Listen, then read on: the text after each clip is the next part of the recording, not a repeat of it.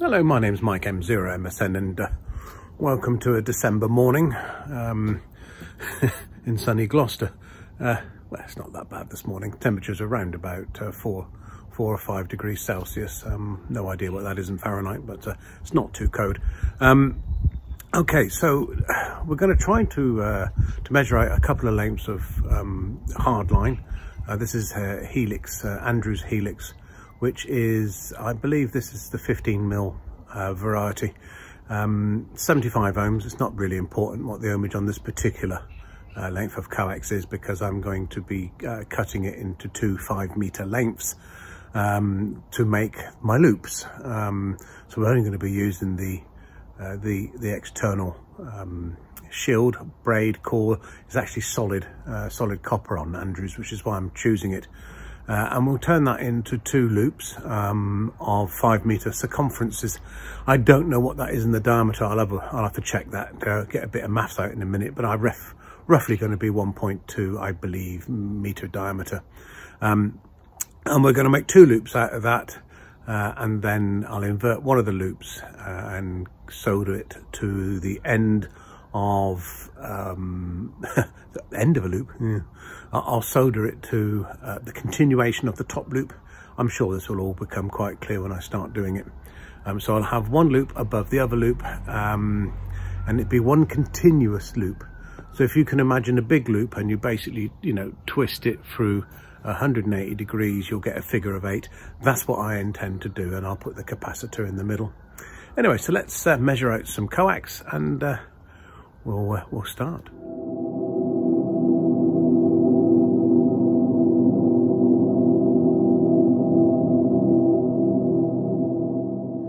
Okay, so here's the tape, and I've attached it to a slab at the other end there, so I can pull it nice and tight. I'm going to try to find the 5-meter point. Okay, as for those, there's the 5-meter point, and in good old English stroke imperial measurements, that is 16 feet and I believe 6 inches. No, 16 foot 5 inches. So let me just have a look. So there's the 5-inch point on the 16 feet, and if I turn it over, it is the 5-meter point. Yes. Okay, so I need two lengths of coax, 16 foot 5 or 5 meters long.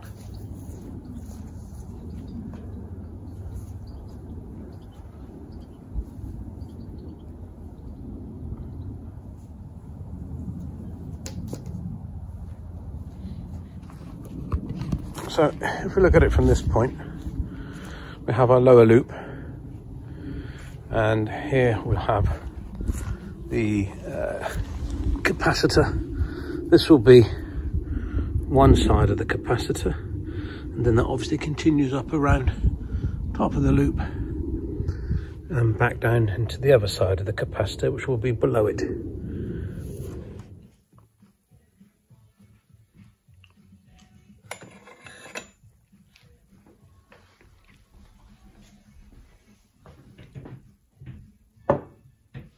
I need to cut the shield off of this coax. It's a small length. There we go. I just need to cut it off because I need to use the core inside as the joiners for my loop.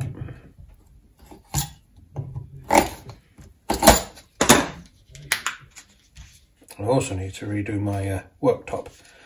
My wife has decided that it's at the point now where I need to make good my promise of keeping this in good condition. Still, we'll do that soon. Right. So this is the braid or the shield on heliax Andrews Coax. This one's a foam filled one. And what I want to do is I need to cut a small section and then cut down the length of it and bear it open slightly so I can wrap this around the outside of my loop so that I can use it as a joiner. I hope you understand what I'm trying to get at. Anyway, follow me through.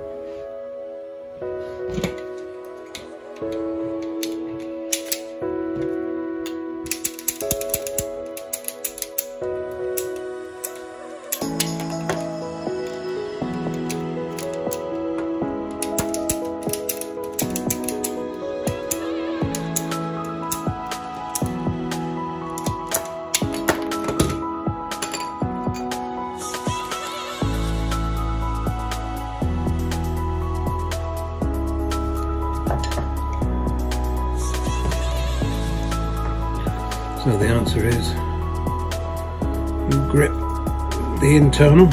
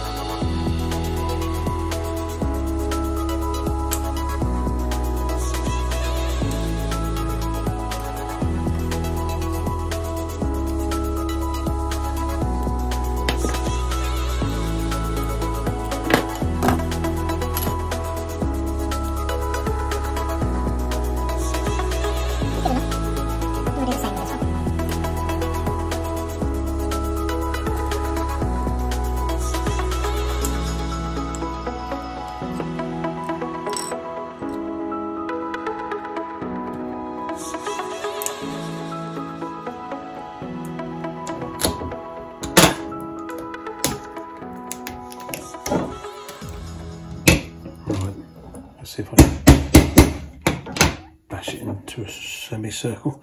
Right, so that's one end. Let's do exactly the same on the other end.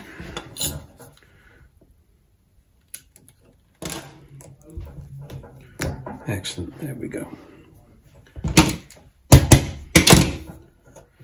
So you do exactly the same on the other loop, and the idea is that you place these over the end, and crimp them on. Once that side is soldered in place, you then get the other loop and you connect the other loop to it, like so, crimp that over, solder that in place, and you have a continuation. Yeah.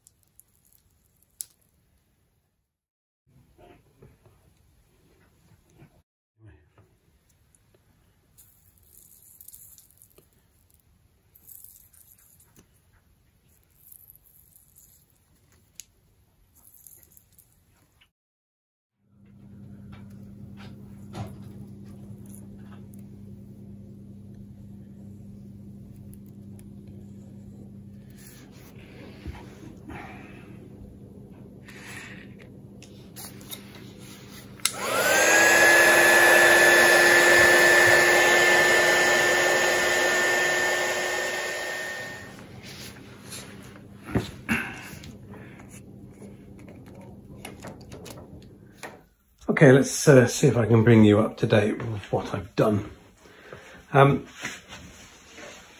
Here's the connections. I've shrink wrapped, as you saw, but I thought I would mark them as hot and cold for no reason. They could be the other way around. It's just a way in my head, if you like, to know which side of the capacitor they're going to go on. It could be either which way, to be fair. Okay.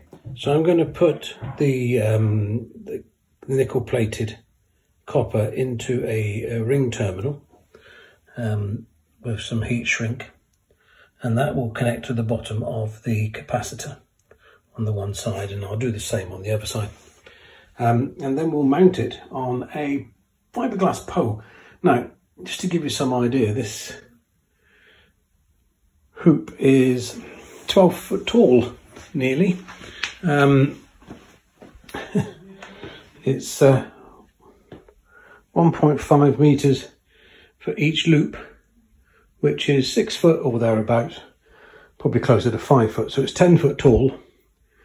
And obviously that has to go above the ground by probably half a loop to make it all work. Anyway, we'll move on.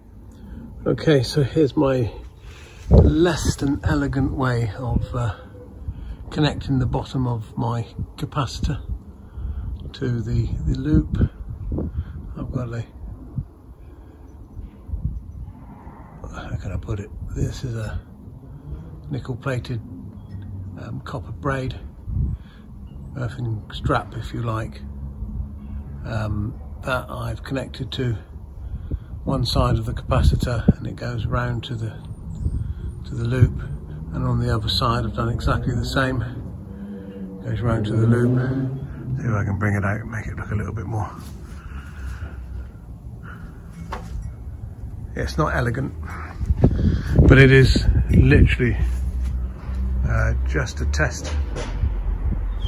Hopefully you can see how that's how it all works. Yeah, stuck together with earth coated PVC tape. I won't worry about that.